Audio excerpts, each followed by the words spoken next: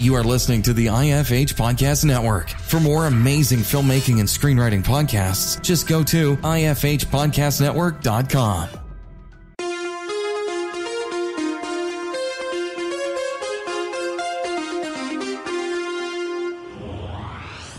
Hey everyone, thank you so much for hitting that play button. This is another episode of the Dave Willis Podcast. Before we get to today's episode, I just want to say two very quick things. If you're looking to start your own podcast and you want to pick my brain for free, I am again hosting office hours. You can find the link on the show notes at davebullis.com. Or if you want a little more in-depth notes, I also am offering a gig on Fiverr, $5, and then you can pick my brain about whatever you'd like about podcasting. Also, I'm offering a free filmmaking group. If you listen to this podcast and want to be a part of my filmmaking group, the Dave Willis Podcast Filmmaking Group, it's 100% free. It's on Facebook. There's a link to the group. Just send me a request, and I will add you to the group. No hidden fees, nothing like that. You know, I'm really excited about this episode. There's just so many questions I wanted to get to that we never got a chance to get to because that hour flew by. This is such a great conversation, particularly if you're getting into cinematography, which I am more and more. For those of you who follow me on social media, I actually just bought myself a DSLR kit, and I've been sort of piecing this together. The first instance I was using this with, I shot some photos at Wizard World, which you can, again, see on davebullis.com. And I also now have, gone out and just done some nature photography stuff. And I really want to start getting back into the groove of all this because as listeners to the show know, there's so many times that we can just lose just touch with this because you start a family, you go back to school, you lose a job, you get burned out, you just don't, you know what I mean? You never want to start because you're always writing the same script or always finding an excuse or you can't find a good project.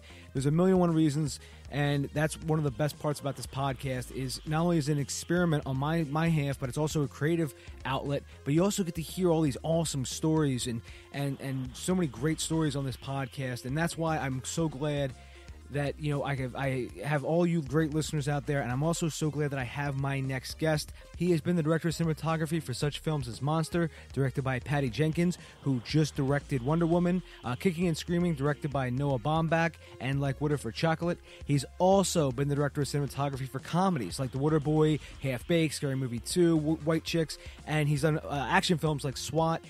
And he also wrote a textbook called Film Production. And his latest films, Decoding Annie Parker and Dominion, have included actors like Aaron Paul, John Malkovich, Helen Hunt, just to name a few. And currently he's actually teaching some really cool online and offline seminars, which again I'll link to in the show notes. We're going to talk about a lot of really cool stuff on this podcast episode. This is episode 166 with guest Stephen Bernstein.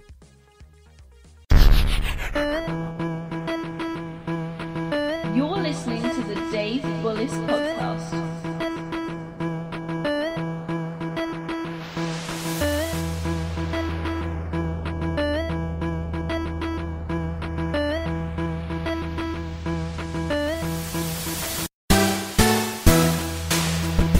So, Stephen, just to get started, you've done a lot of really amazing work. You've done a lot of work as a cinematographer, starting in, the late 80s, and you've done all these wonderful projects. And I wanted to ask how you got to that point. I mean, that's sort of the impetus to a lot of interviews and a lot of, people who've been able to really ascend up that proverbial ladder is, how did you get to that point? So what I want to ask you, Steve, is, to sort of start this off, did you go to film school, to be a cinematographer, or did you have a completely different sort of entryway into this industry? A completely different entryway. I had wanted to be a writer and read or majored in philosophy at university. When I came out, there were various job opportunities of different types, one of which was at the BBC on a training program, which I enrolled in and studied there as a writer, director, researcher, and worked in long-form documentary. Great because it allowed me to travel a great deal, which was an interest of mine then, and I got to go to China, Hong Kong, Philippines, Vietnam, South America, South Africa during apartheid, what was then Rhodesia, later became Zimbabwe. So a lot of adventures, a lot of really interesting shoots and some great experiences, but not really that satisfying and not, as it turned out, my calling. I came back to London and continued working at the BBC about the time that music videos became of interest. The first few music videos would be produced, and I got to shoot a few of those. And soon I was in demand, not as a director or as a writer, but as a what was called then a lighting cameraman, a cinematographer, and shot a lot of really interesting music videos for some really then very big bands in the 80s, Eurythmics and so on. And that led to interest from others and got into commercials, worked with the great Tony Kaye, did some really important commercials with him, some of which won the Cannes Golden Lion and the DAD Award. And then I was kind of on the map. Still, my intention always had been to be a writer. So it's funny the way life works in that you tend to go with those things that are providing you income inevitably. You can have good intentions, but overheads, life, expenses being what they are, you do what you have to do. So I was shooting, enjoying it, particularly the music videos and the commercials, but I was still writing plays, films, short films, some of which appeared on Channel 4 in the UK, some that got on the stage in London, but really nothing that provided me any sort of success. And then along came Like Water for Chocolate. My friend Gabriel Bernstein had been offered the work completing that movie, which had run into a little bit of trouble, and he couldn't do it. So they asked me to go to Mexico and finish the film, which I did. It's a big hit in America, the highest grossing foreign language film of all time to date. And I then came to America to see if there was work to be had here. And that led to all those studio films, those comedies with Adam Sandler, with the Wayans and so on. And that in turn led to my meeting the great Noah Baumbach and starting an independent films in America. And that in turn led to Monster. So I'm trying to compress what is now seeming a very long career into a very short period of time, but a happy series of accidents, doing what I never intended to do, ending up in a place I never intended to come to, and somehow working my way back towards my first intention. Yeah, and it's funny how it all sort of comes full circle, right? You start off with one intention, you find yourself in all these new situations, but you took advantage of those situations, and you turn them all into opportunities, and now you're going back to writing, and I think there's something poetic in that, because I think when we as filmmakers and whether we're writers or directors, when we start our careers, we have an idea of what it's going to be. And usually everyone has an idea that it's going to be, you're going to make a movie at 22, you're going to win Sundance, you're going to make $1 million, and then you're going to move to Hollywood. And Steve, it doesn't really work out that way. It's a lot of zigzags towards that sort of path. And, and it's just that's why I do this podcast, because there's so many interesting stories like yours where it's not just one way. In fact, with all these episodes, there's so many different ways of doing things. But the point I'm trying to make is, that's the thing about the intention that we have and how life sort of throws out all these obstacles, and how we respond to them, and how we respond to them really dictates, what course our life is going to go on. I think you're absolutely right. And it goes to the great complexity that life offers us, which is, do we earn a dollar? Do we do what makes us the maximum amount of profit all the time? Or do we hold on to an individual dream and simply wait it out? It's very interesting because I've done both. When I started, I make no apology to say that I was kind of an opportunist. I was taking what was offered to me. And look, it was a fun ride. I got to, again, travel a lot, both first with the BBC and then doing music videos. I got to meet really interesting people, particularly in the 80s when the bands we were dealing with and the concerts we were doing and the videos we were doing, all very, very exciting. But really, it was the work that was offered, and I took advantage of that. Later, when I went to make my first film, Decoding Annie Parker, I had seen other people try to make that same transition to director. And they tried to keep their day job, as it were, and none of them succeeded. So I resolved that I would give up everything to do with cinematography. I would give up anything to do that didn't directly point me towards directing. And that's what I did. And sadly, Decoding did not happen quickly. We were promised money. That money went away. We were promised other money. That money went away.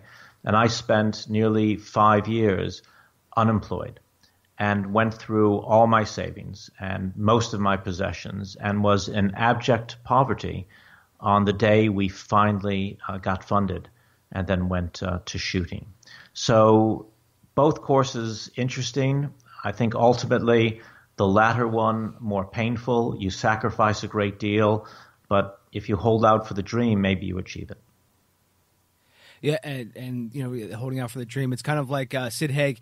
You know, he people once asked him about his acting career, and he had actually given up. He actually, you know, sort of went away for a long while because he said every role that he was offered was basically he came in as a man with a gun. He came in through the door holding a gun, or he came in, you know, he was already in the room with the gun. And what happened was he came back because, you know, he actually liked it. And finally he said, you know, I realized now he's in movies with Tarantino and Rob Zombie, and he said, you know, it's like Winston Churchill said, never quit, never quit, never quit. I think that's absolutely right. And there's a great example of this that we know. I mean, Patty Jenkins, a dear friend of mine, Patty was the director of Monster, which I shot. The story is interesting, both how our relationship began and how Patty built her career. I was shooting the big second unit on S.W.A.T, 21 cameras, tons of effects. We're spending millions of dollars blowing up the front of the library in Los Angeles, crashing planes, shooting rockets into cars. It was everything I thought I dreamt of when I was a young cinematographer. And then after 4 months of that, I got a call from Clark Peterson, the producer of Monster, I'd known for years. The film was in some trouble in Florida, and he asked if I would read the script, speak to the first-time director, and consider leaving S.W.A.T and coming to Florida to shoot Monster. And I read the script. I thought it was great. I spoke to Patty on the phone and was struck by her intelligence, her sensitivity, her command of the subject matter, and of herself. I just sensed that she would be a great leader and agreed, and came down at about 1/20th of what I was getting paid on S.W.A.T, arrived in Florida to this tiny little film that was underfunded, under-equipped, and in real trouble. And we began working together. And for me, it was a epiphany because I saw people of absolute and genuine integrity completely believing in the art they were undertaking to create. And Charlize was self-sacrificing, and the role was agonizing and difficult for her, but she pushed through, as did Patty.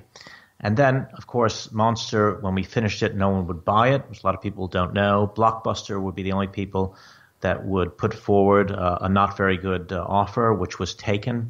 With the proviso, the film would get a very limited theatrical release. And amazing to them, and I guess to kind of everybody, the film got spectacular reviews in the papers.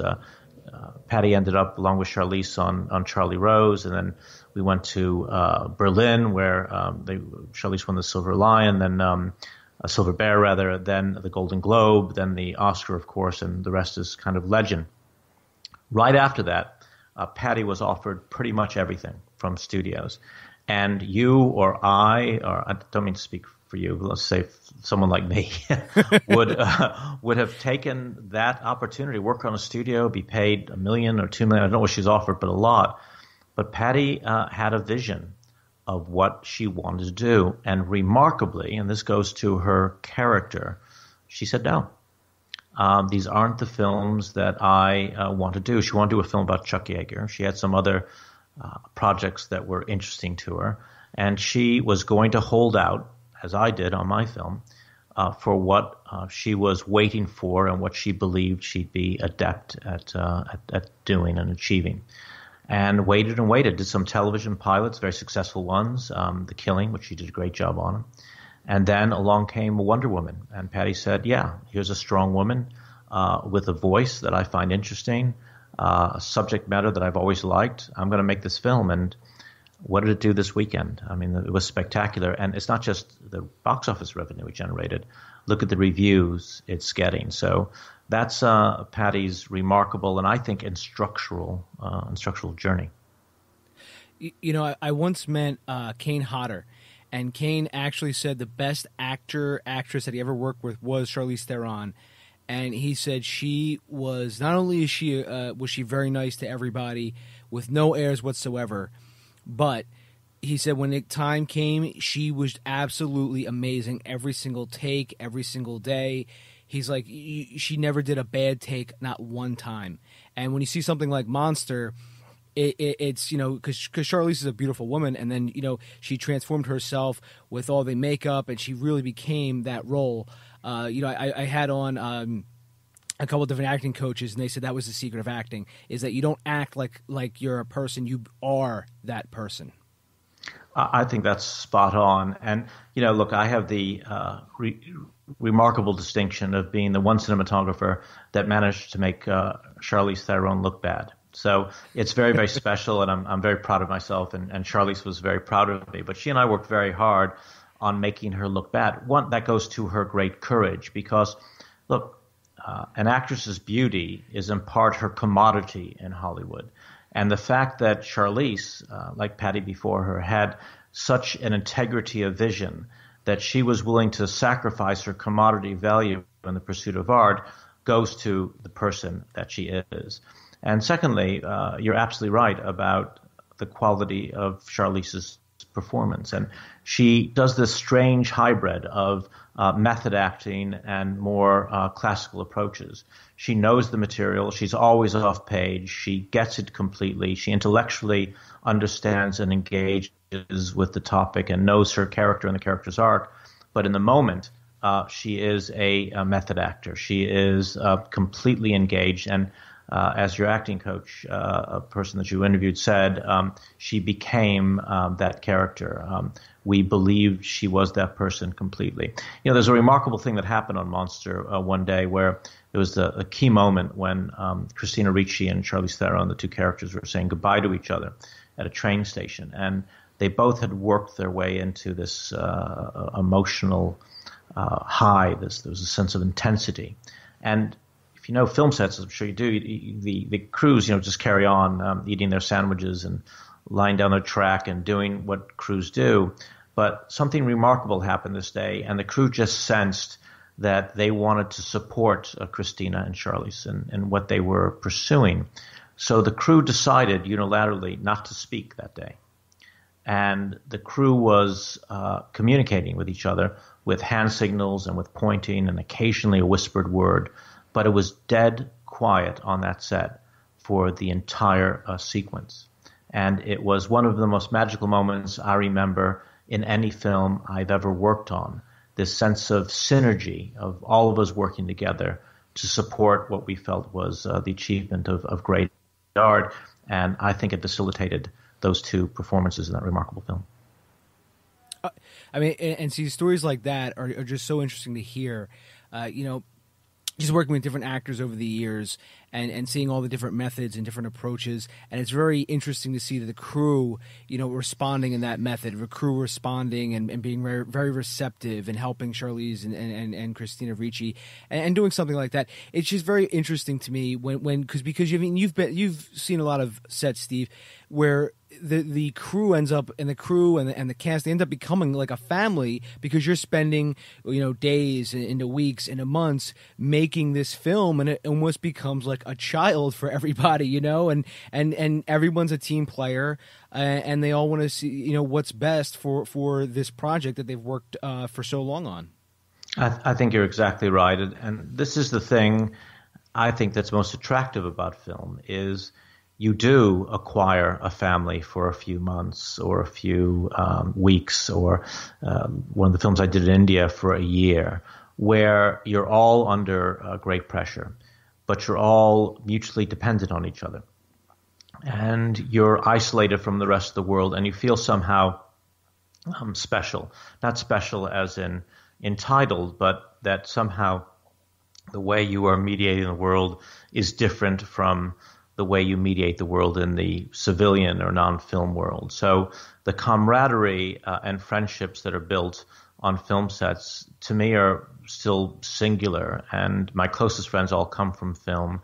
And the most intense experiences in my life generally have occurred on film sets. And I must tell you, there's never been a film that I've worked on, however bad the film may have been, where it wasn't followed, at least for me, by a profound depression that would last days or weeks. And I think I speak for virtually all film crews and actors. When you walk away from your family and just say, okay, this film's done, I'm going back home now, home doesn't seem like home. The set was home. And there's a peculiar transition stage, which some people never get over.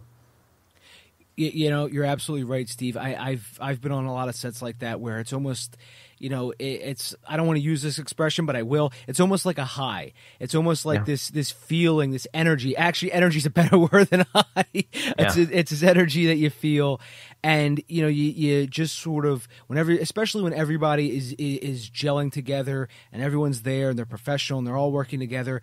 It's that, you know, you get that feeling, and you want to. You know, and when you leave and the project's over, you sort of go home and you're like, what am I going to do now? I guess I better watch Netflix and, you know, order a pizza, right? It's like, but you want that feeling again so much. No, absolutely right. To the point where it's like maybe high is better, because you're like an addict. You'll be walking down the street and you'll see another film shooting. You sort of wander over, thinking that you might be able to pick up on some of that energy. Maybe they'll invite you to lunch, but it's something that you absolutely miss when you're not doing it. And listen, that's one of the problems I have when I moved from cinematographer to writer, director, and producer, is that when I was a cinematographer, I would be doing sometimes 2 features, sometimes even 3 a year. I'd be working all the time, and I'd be on those film sets with my friends, with my film family. When you're a director, when you're a writer in particular, you're locked in a room, you know, with a computer or with a fountain pen, and no friends at all, just writing and writing and writing. And it's not as much fun. I'm down with Dorothy Parker, who said, "I love having written, I hate writing." Well, that's kind of my view. I'm very proud of my last script, in particular, Dominion, the one with John Malkovich, and I'm very proud of Decoding Annie Parker and the next one coming up. But still, the process of creating those stories, those scripts, is very, very hard and very lonely. It is a very lonely process, and you know, I wanted to ask Steve. You know, when you've worked all these years as an accomplished cinematographer, and you go back to your first love, which was writing. As odd as this question sounds, was there any skills that translated? Because I think there was, and here's the one skill I think that really translated well was you will obviously lensing all these wonderful films, and like Monster, you know.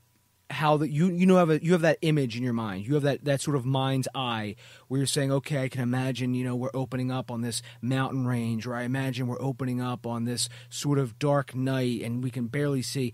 I imagine that helps a lot with your exposition when you're writing scripts, because when you're writing, you know, these action lines, I imagine they're very, very well told, because obviously you know exactly what it's going to look like, because, hey, you're a cinematographer, you know, and you can bring all those years of imagery and seeing all these different things to your script. Am I right, or am I completely off base, Steve? No, you're spot on, and go to the very essence of my philosophy and understanding of film. What I discovered, both from first my reading when I was a student of philosophy, and then later as a writer, and then as a cinematographer, is that everything to do with film is a language. And we have to understand what a language is. A language is inevitably made up of two parts. That which we intend to mean and that which we present to create that meaning, or what I think the philosophers called the signifier, that which the audience sees, and the signified, that which we mean, the idea that we're trying to present. As a cinematographer, you realize that when you compose a shot in a particular way, you can create a certain feeling in an audience. You can even suggest an idea. When you push a camera forward on a dolly, for example, into a face, you're saying to an audience, hey, what this character is about to say or do is important. That's not in a script, but the camera movement is the signifier. The idea of importance is the signified. And then I began analyzing everything I did as a cinematographer as a language. If I light with a backlight, that's the signifier. It's backlight. Signified, mystery or uncertainty. An asymmetrical composition, that is the signifier. The signified, possibly a character who's alienated, or a film like Wait Until Dark, a character who's at risk. To edit a shot where you do an extreme close-up and go to a very wide shot, the way David Lean might have done.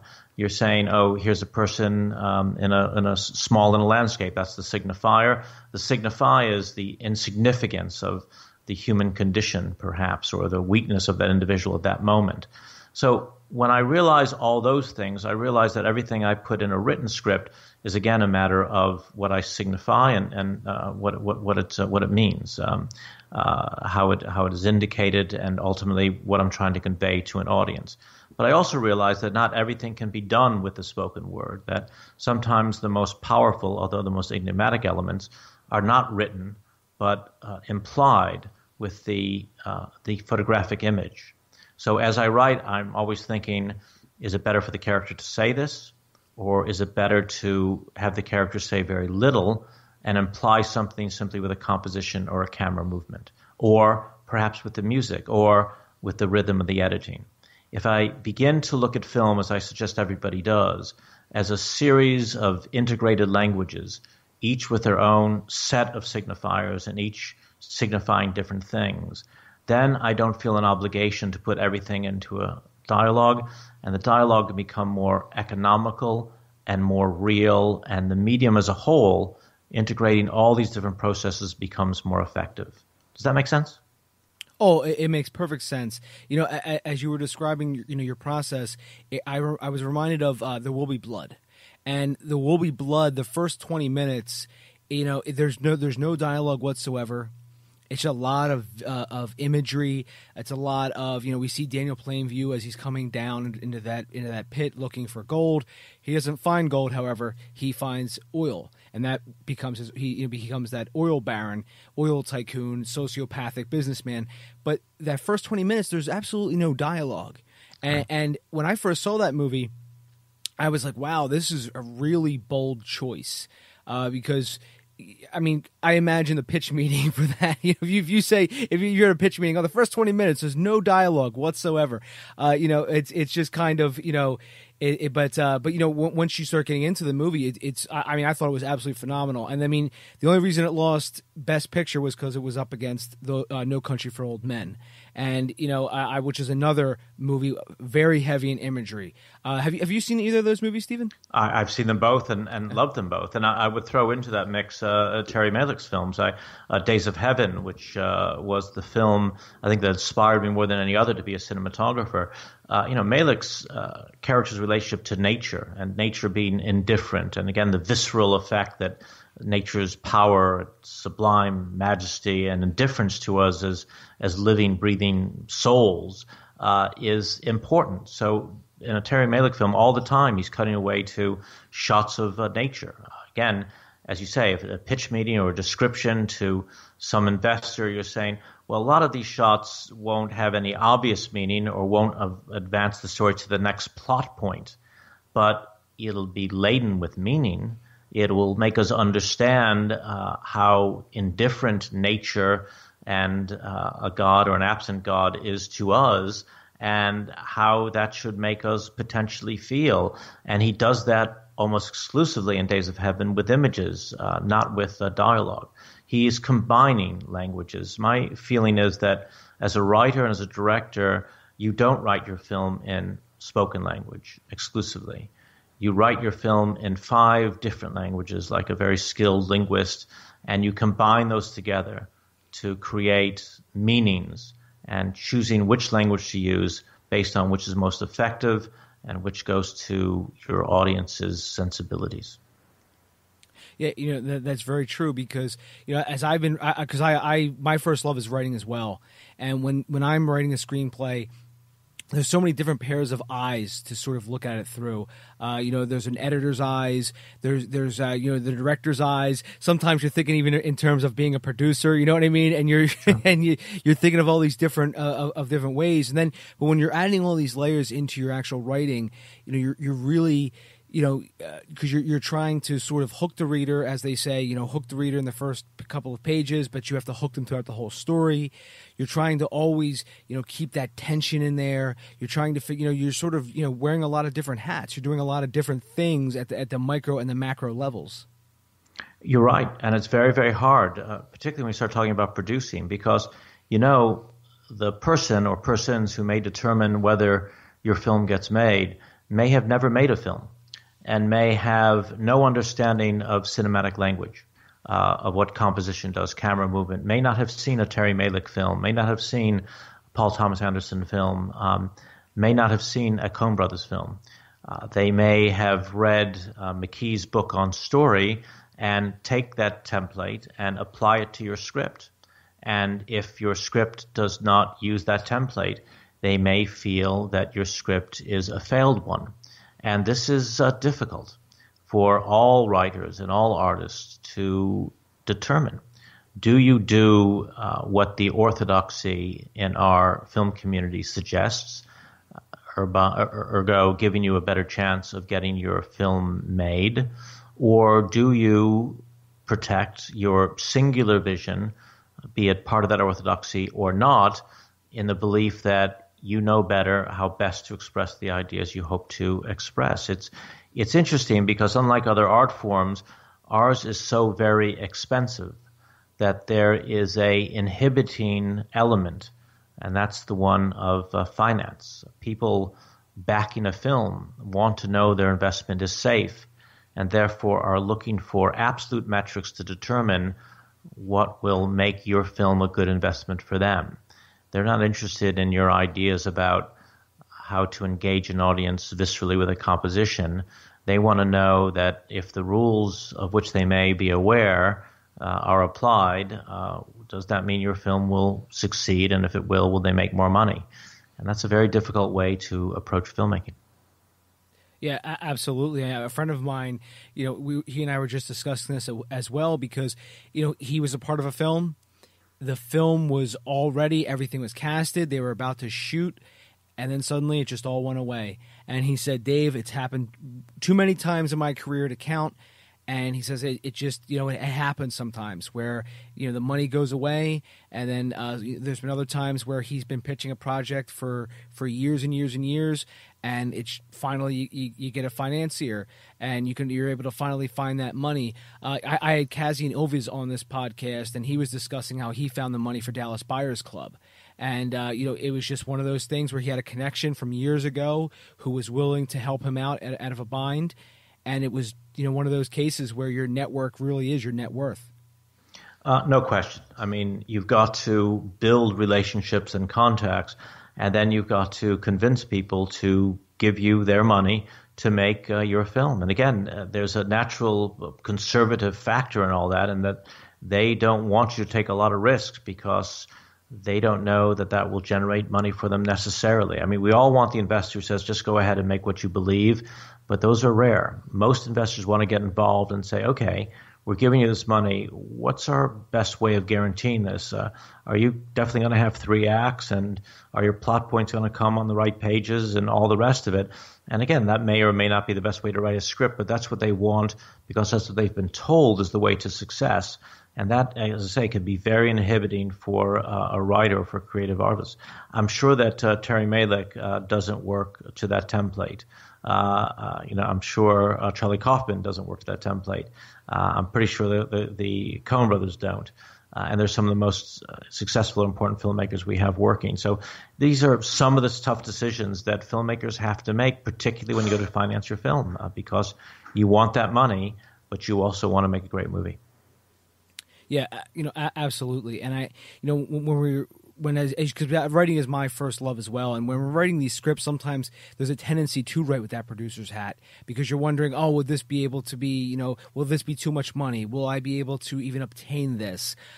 Stuff, and that's sort of, as I find writing the first draft, we have to kind of sort of brush that aside and just sort of focus on just telling the best single story possible that we can tell. And then later on, when you're maybe doing rewrites or you're in different meetings, and you can sort of take things out and maybe add things in, and then sort of, the story sort of evolves. And it kind of ties in with what we were talking about before, where, we set off in the beginning with these expectations that's going to go into a straight line, and then suddenly it's zigzagging all over the map, and and we're finding these obstacles, and we're trying to turn these obstacles into they can either set us back or we can move forward with them. You make a great point, and I always try to write my first draft in 7 days or less, and there's a reason for that. I call it a slop draft, not a first draft, because what I want to do is write so quickly that I don't have time to think. So first there's the idea of just an intuitive understanding of character, but also I find that I write to know what I think. That if I try to outline before I begin writing, the ideas are only notional. I really don't know my characters. I don't know my story that well. I think I do, and I can try to plot it out, and I can draw all sorts of diagrams and put all sorts of index cards up, but it's not really fully realized. Then if I take a different approach and simply start writing and say, I'm going to write 120 pages in 7 days, what I discover is that by the time I get to that last page, I have developed an understanding of character. I have developed an understanding of what the narrative should be, and I might even understand some of the subtext. Then I go back and I begin the real process of writing, which is rewriting. But I couldn't have done that if I tried to make that first draft perfect. And you talked about wearing your producer's hat.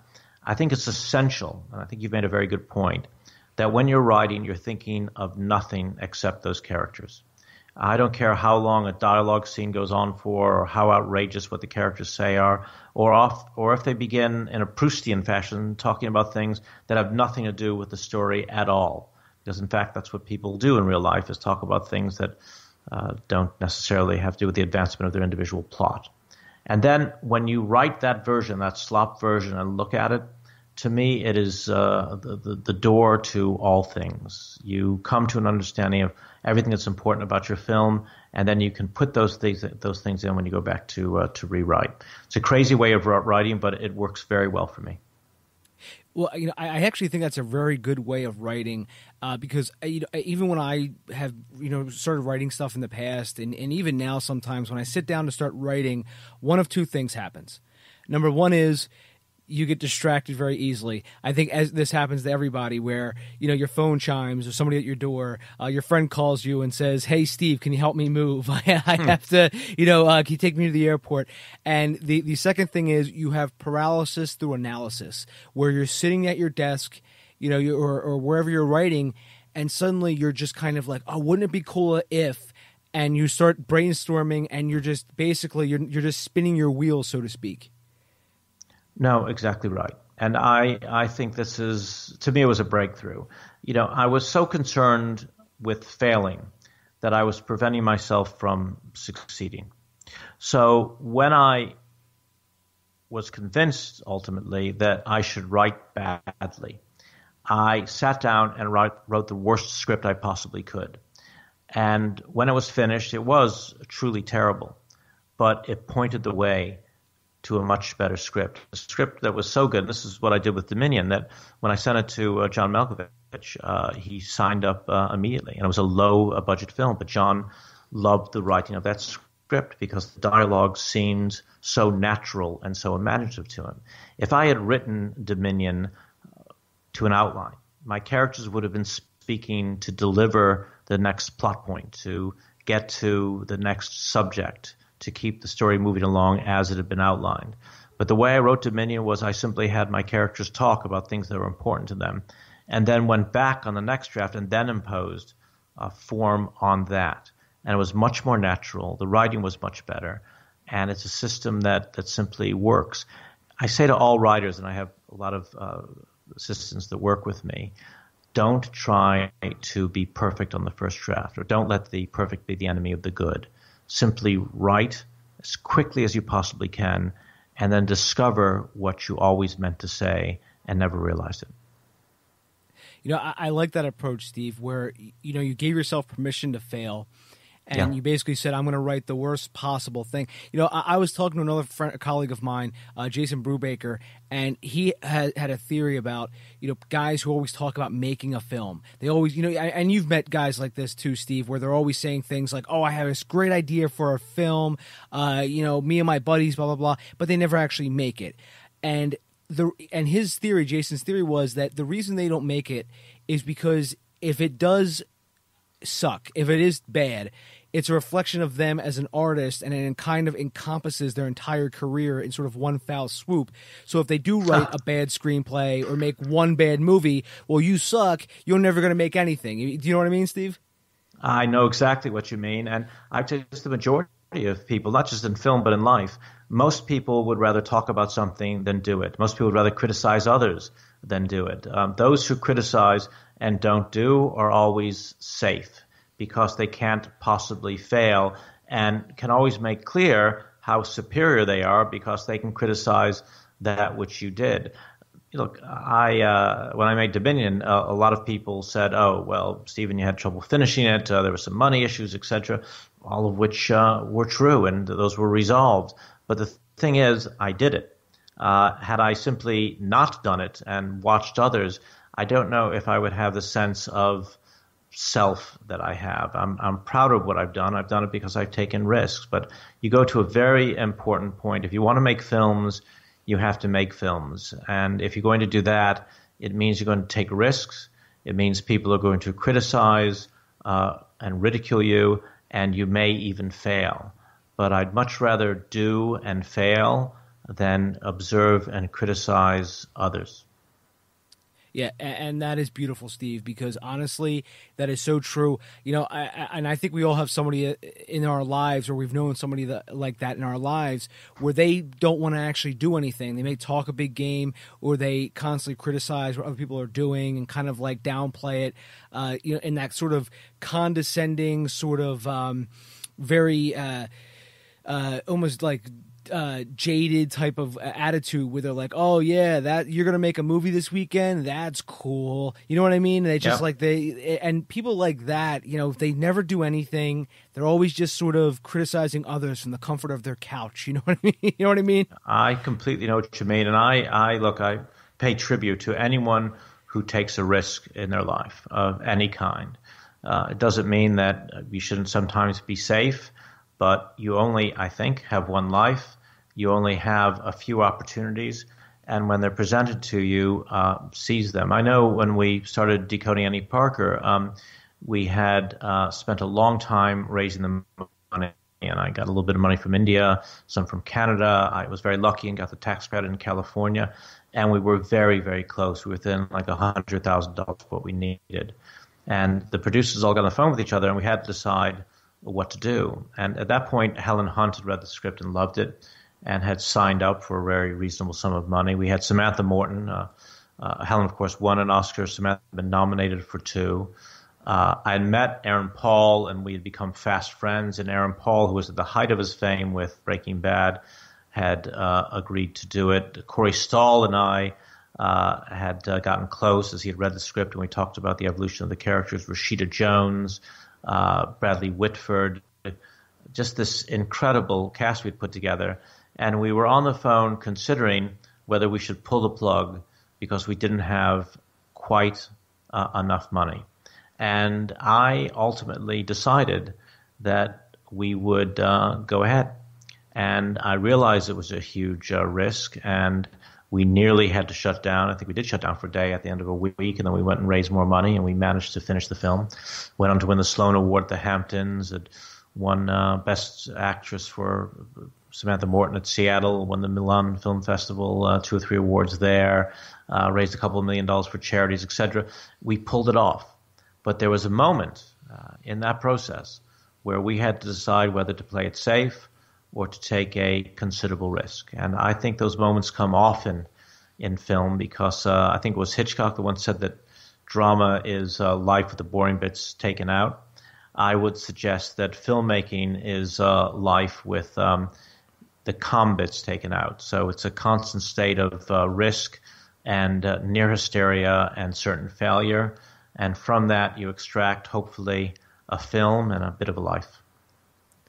And as we talk about your projects, I wanted to ask, when you started to actually go from that cinematographer's sort of chair, so to speak, to being a director, what were some of the things that you've picked up? I mean, because you've had a lot of really cool directors, like Patty being the first example that I can think of. What were some of the things that you saw that these directors were doing when they were talking to actors, or maybe even talking to you as a cinematographer, and talking about, a shot list and hey, Steven, here's my storyboard. What are some of the great things that they have done over the years that you sort of took into your projects? Well, it wasn't just Patty. It was Jon Favreau. I worked with a couple of times. John and I are friends. Noah Baumbach, of course. I did 3 films with Noah Baumbach, which was fantastic. So I had an opportunity to work with lots of Taylor Hackford, of course. I mean, lots of other great directors. And I took something of value from each of them. Certainly always grateful to my training at the BBC and always grateful to all my stage actors and what I learned there. But I learned as I observed about different management systems, different leadership methodologies and different ways of working with actors and with crews.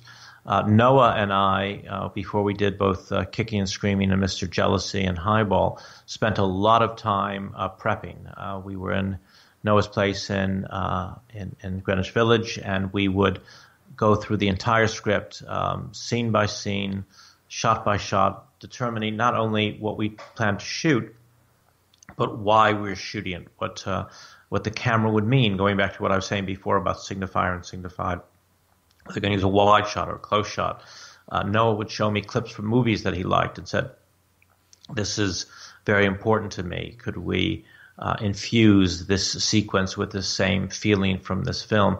I remember on Mr. Jealousy, he'd been much influenced by the French Nouvelle Vague, so we were using those kind of circular fade-outs, and even the music that he chose was very much in that style, but also compositionally, the way the camera moved and the way I lit it, all had to be in the style of the Nouvelle Vague. So that was exciting. That's what's so great about a collaborator like Noah, is that he had a very clearly determined vision of not only what his characters were, but stylistically what he wanted to do. And that would be a great starting place for me to then run with some of my own ideas. And I bring him books from painters or from designers or from other filmmakers, photographers of that period. And so what about this? What if we did this like this? And so on. And we would integrate some of my ideas into his vision. Patty, I think I told you about her focus very much on actors, how Patty, at the end of every performance, rather than speaking to any of the crew, would drop the headphones and make a beeline directly for the actor. It doesn't matter what anyone else had to say to her.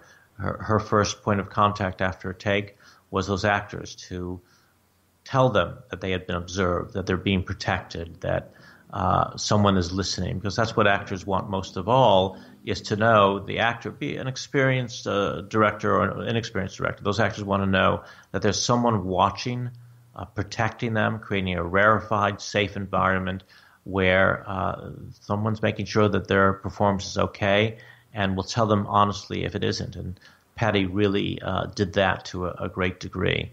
Jon Favreau, it was the atmosphere on set. It's kind of like he felt strongly that what happens on set somehow appears on screen. So his sets were fun and light, full of energy, full of comedy, and very, very gentle hand that everyone felt protected and facilitated.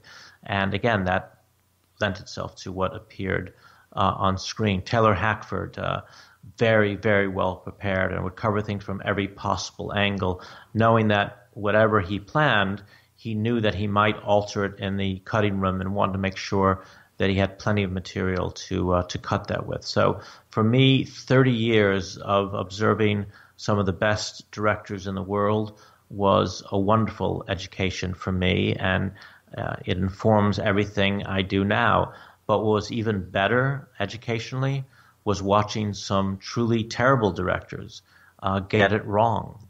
And I got to watch that as well, and I'm not going to mention their names, but it helped me to know what not to do. So to accumulate all that knowledge and to be able to walk onto the first feature that I directed, knowing what these great directors had done and what the bad directors had done and what I should or shouldn't do was a huge help to me. It still is. And you mentioned this too, Stephen. You have 30 years of experience. You have started out as a writer. You became this accomplished cinematographer. You've won this just plethora of awards. You got to see all these great all these great directors and all the things that they did right, and sort of put this all together for your own projects. But I know now you're also doing some seminars, which you're going to impart all this knowledge, which I think is phenomenal. So could you just talk a little bit about some of the seminars you have coming up? Absolutely. For years, really starting back to right about the time I left the BBC, I began teaching. If somebody was a writer and wanted to know something about cinematography, because I had done both those things, I was uniquely able to explain in a plain language for a writer or director what a cinematographer does. And then later, when I began directing, I could go into great detail to people about what each below-the-line crew member did. And when I was producing, I could explain to the investors why we needed money for different things, what the post-production crew would be doing, what the on-set crew would be doing, why we needed as many makeup people as we needed, and so on. So I was always teaching, and sometimes formally. I taught at the International Film School in London. I had a film school of my own in the UK in London. I set a film school up in New Brunswick in Canada. I've taught at universities, including USC here and others all around the country. And I wrote a book about film production that covers all these things. And then finally, I just thought, I should formalize this and make it available to a lot more people than I've made it available to in the past. So we're taking right now 6 of my most popular lectures, one on making the independent film, how you actually put together an independent film, how you find the money, how you use that money to shoot the film, how you take it through post and get into sales and distribution. Another one about for stills photographers, because so many stills photographers have come to me and saying, hey, I want to be a cinematographer. I bought this camera. I've done stills work, but how is cinematography different from photography, and particularly with lighting? So I've done that. So many directors and producers want to know about cinematography, how it works. So I've running a course on cinematography for non-cinematographers. And so many actors I've worked with, both on stage and on screen, feel uncomfortable when they first step onto a film set. And I wanted to run a seminar so that actors would know what it's like to come onto a film set and what the assistant directors do, what the first assistant directors do, what the director wants, what the cinematographer wants. So all those things very useful for them. And then going back to something you and I have talked about a lot in this discussion, is I wanted very much to run a course for writers, so they would understand the technical aspects of filmmaking and they could employ that in their writing to make them better screenwriters. So yeah, we set that up. We've got a website called somebodystudios.com. You can see all the seminars there. People can sign up. I think that they, from the time they sign up, they've got a month to watch the individual seminar they've selected, or they can sign up for multiple ones. And the course has been very successful in the past. not only do I teach the course, but then afterwards I have a Q&A, and we keep the lines open, and we make sure people have access to me in the future for advice.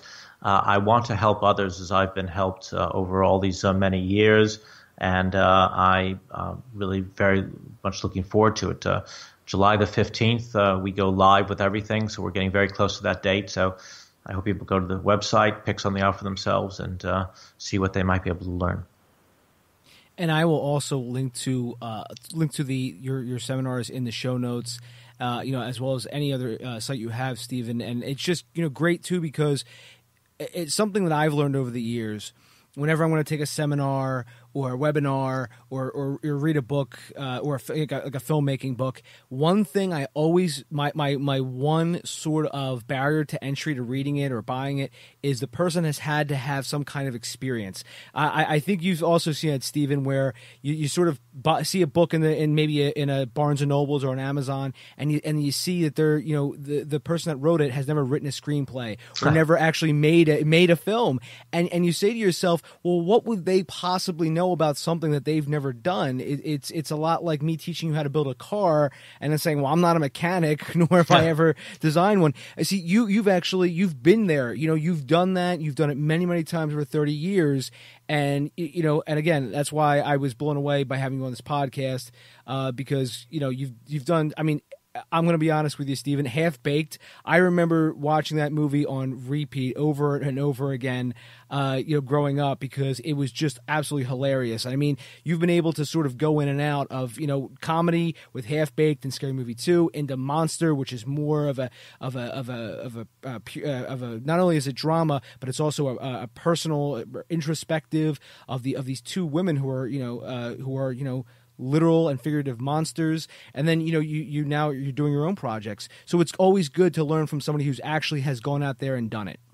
Yeah, well, thank you. And I have done a lot of different things. I'm a producer now, a director, a writer, a cinematographer. It's not always been easy, but it's interesting when you get to farther down the road, you realize how each of these things informs the other. I'm a better producer because I was a cinematographer. I'm a better director because I'm a writer and a cinematographer. And it's not just the films that are being made. I guess in the last 18 months, I've been commissioned to write 5 other major feature films. It's been a very, very busy period for us. We have a TV series that's in advanced stage of development. And the reason I am now writing so quickly and so efficiently is that I'm borrowing from my other experiences as a producer, as a cinematographer, as a director. And I realize what I need to write and what I don't. I understand what will work best and what works most efficiently. And it's a help. So look, if I can help others understand all these things based on my experience, I'm more than happy to impart it to them. And, Stephen, I know we're just about out of time. I want to, again, say thank you so much for coming on and imparting your wisdom here for the past hour. And just in closing, where can people find you out online? Do you have any other social media links? And also, and just to give that seminar link again? Well, it's the key one to go to, and this links to pretty much everything to do with me, is somebodystudios.com. You can also find me, Stephen Bernstein, writer-director, online, and there's usually links to our courses or what's going on in my life there. Steve Bernstein, director-writer, on Instagram as well. And, of course, as I say, somebodystudios.com is pretty much available on all social media platforms. So we really hope that people might join us. Thanks. And everyone, I will link to that in our show notes on the Dave Bullis podcast. It's at davebullis.com. Twitter, you can find me at Dave_Bullis. Stephen Bernstein, I want to say thank you so much for coming on, sir. My very great pleasure. It was a great talk. Thank you so much. Anytime, Stephen, and anytime you want to come back on, please let me know. I'd love to have you back on, because you and I could talk for hours. I could tell, even this hour just flew by, honestly. It did. There's so much more I want to say, so let's try to do it again in the future. That would be great. It sounds great, sir. Take care. You too, then. Bye-bye. Find Dave at davebullis.com. Please make sure to subscribe and share the podcast.